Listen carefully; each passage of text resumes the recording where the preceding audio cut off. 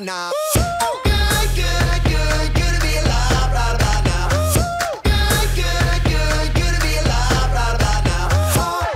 Hallelujah, let that bassline move, yeah, say yeah. I forgot to write down the songs. This is Dan RadioStyle. It's Andy Grammer. Good to be alive. Yeah, there we go. That would have been wise to write those down. Actually, I'm hoping the camera makes it through this. It wasn't charged up, so I've been like waiting, just like trying to charge it enough so I could pull off this quick one on. One of the keys to manifesting is really making sure that you're kind of just in a happy place as you are where you're at right now. Right? And for a lot of us, like, I know we're very focused on maybe trying to get that specific someone or trying to land that job, trying to get more money, more manifestation, more of everything, right?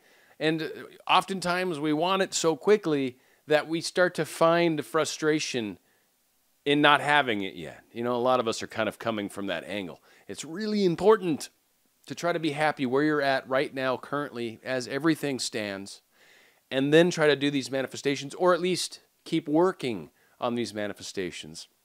And like I said, when you've got your mind in the right place where you're happy with where you're at, that's where that letting go concept becomes much, much simpler.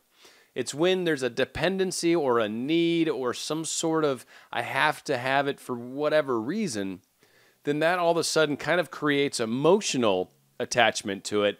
And that is when it becomes much trickier to let go, obviously. And that's where a lot of people end up reaching that point of frustration. And that's why they're able to do that. So the whole concept, like I said, of this particular show is happiness. Like, are we happy? What are some ways we can gauge that, right? I mean, certainly there's meditation, self-love, like affirmations. These are great ways to try to get to a happy place. Certainly affirmations. Love affirmations. Find a couple affirmations and say them a couple times and just see if you feel better when you say them. Boom. Copy, paste it somewhere else. That's one that you want to do. But one kind of example that would demonstrate that maybe you're sort of happier in general, right? You're coming from a good place. You want others to share in your happiness. You've found this new law of attraction, for example, and you're excited about it because it does this really cool stuff when you focus your energies, when you get your minds going, and then you got that Neville Goddard thing. Oh my God, it was a secret. You just imagine, and then it all happens. You want to share that with other people, obviously. It's exciting. So that's a good sign, right? They don't necessarily want to hear it, mind you, but you want to share it. That's the important part. You don't tend to sweat the small stuff when the little things happen, when the little bump in the road, like my thing, kind of, getting it delayed a week. Well, big whoop, not a big deal. It's cool. It's not a big, in the big picture, especially considering how long I've been waiting. What's another week? Who cares? Don't sweat the little things. The little things are not what matters. Keep your focus on the prize. Keep moving down the road.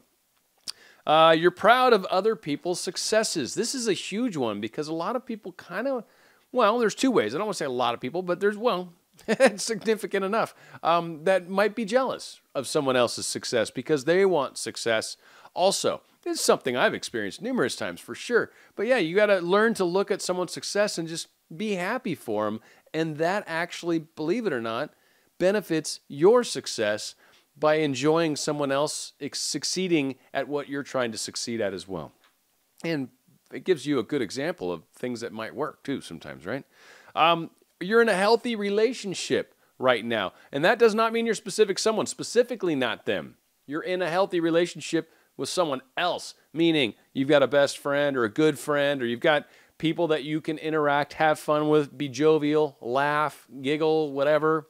You've got close relationships with people currently. If you don't, that's a good one, right? Don't just wait for your specific person. Have your own life too. It's very important, and it makes you more attractive if that's not where you're coming from at the moment.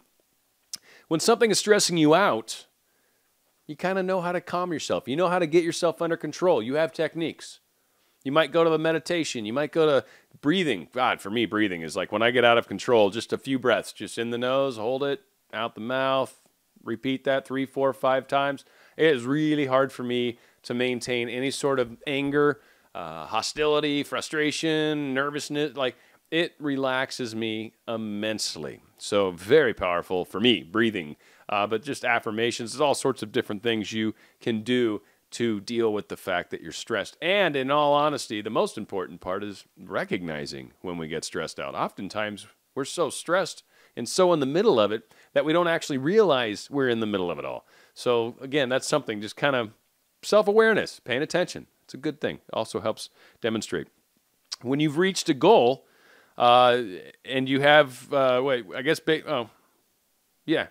making new friends comes easy to use, one thing, but you've reached a goal and you may have, sorry, don't even understand my own notes.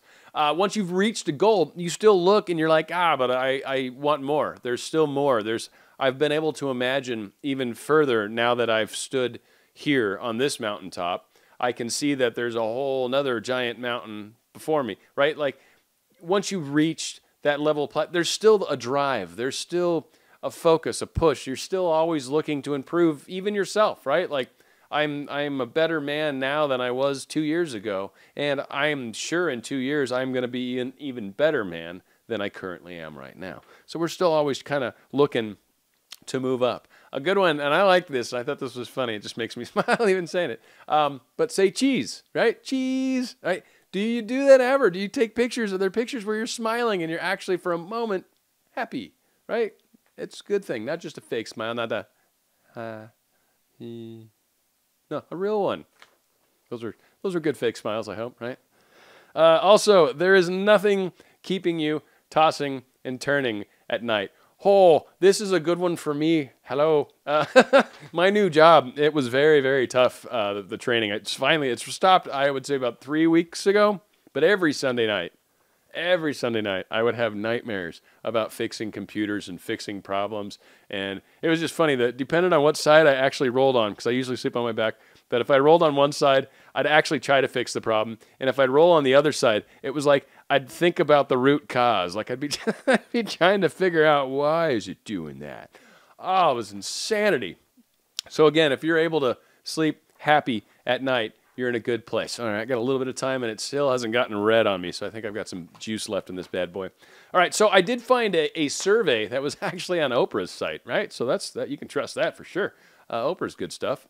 Lady that grew up in poverty and became a billionaire. It's a pretty good story, right? So this thing had a bunch of questions, and I am by no means going to go over all of them, but I did find like 6 of them maybe that I thought were, one, really good questions to kind of bring up amongst all of us, and then I'll probably throw in my little tidbit. And then 2, there's a couple of them that are basically opposites of each other. And I kind of wanted to use those as examples because I think it's a really good example of the difference between looking at something positive or looking at something negative. You know, glass half full or glass half empty, that kind of thing. And I'll tell you, when you're looking at a half full glass more often, you tend to be a happier person. So to me, it was more to illustrate how we can basically tell if something is kind of more of a negative thought. We'll see. We'll see if it accomplishes what I was hoping for when I did it. But the first one that really caught my attention, I believe my life will truly begin when the right person or circumstances come along. Now, a lot of people are going to answer that in a number of different ways. This kind of goes back to my original conversation, though. Ultimately, we need to be happy first. If you're waiting for an external source to fulfill your happiness internally, you're basically going to be needy to whoever ends up with you. And that relationship's going to have some challenges for sure.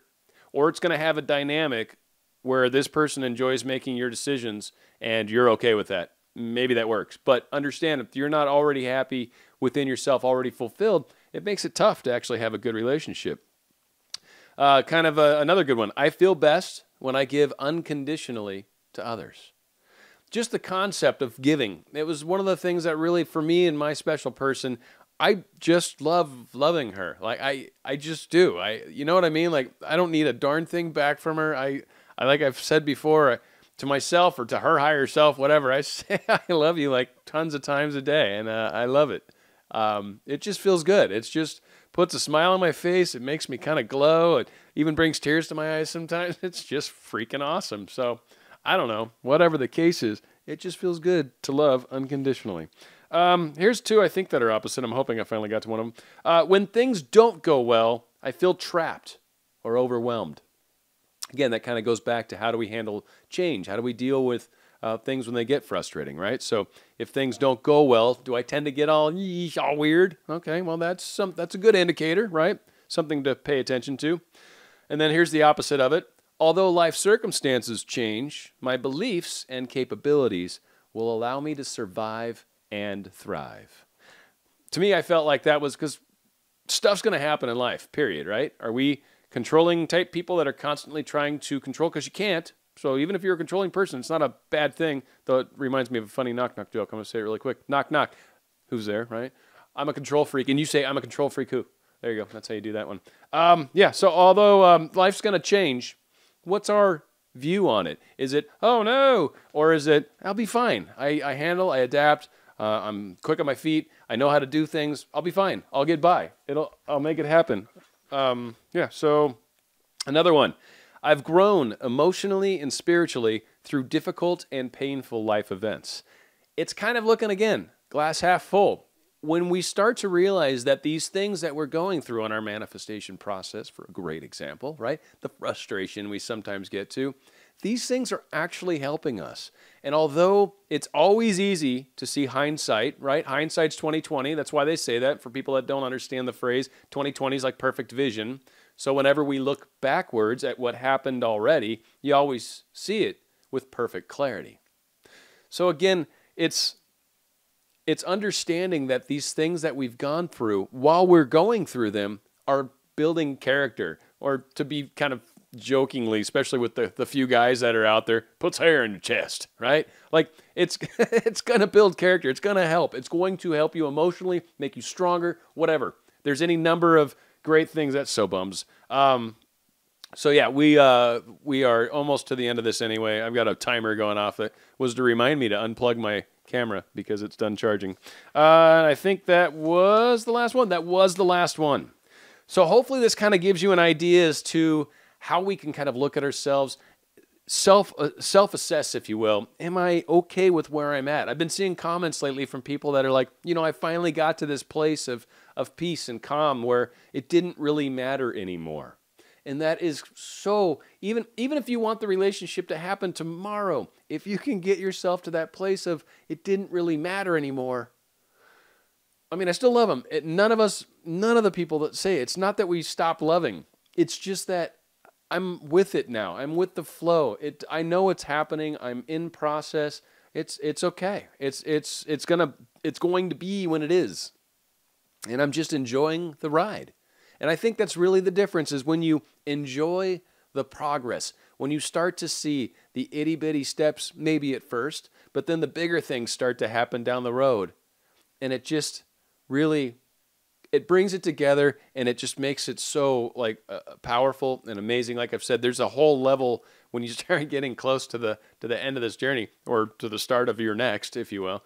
It's pretty exciting. So also keeping ourselves under control when we're overly happy can also be a challenge sometimes. So again, that's a good problem to have, right? Being too happy, but still, as you get closer, you don't want to get too lovey-dovey too fast, right? You want to kind of pace it, just pump the brakes a little just to keep yourself going, a good pace. And it is amazing how things can play out. So a major key to manifestation, without a doubt, is being happy. And that's really how you get your energy in a good place, just being happy. And I know happiness is actually something we, a lot of times, can try to manifest just in of itself, but happiness is key, especially when we're trying to get back someone that we miss and love, and maybe are in a breakup right now. And it will help if you're being that person they met when you first got together, right? Instead of this person that maybe is a little grumpy and because there's tension, just things to think about. I know we're all in varying stages of where we're at in our relationship cycles and what we're trying to do and what we're learning and what our, ultimately our next steps are going to be. But it is a beautiful part of this process, to say the least. All right, we're going to be going out with a great Counting Crows song called One Republic right here on Dan RadioStyle. Woo. Something so wrong, we're doing the right thing. I could lie. Everything that kills me makes me feel alive. Lately, I've been losing sleep, dreaming about the things that we could be. Baby, I've been praying hard.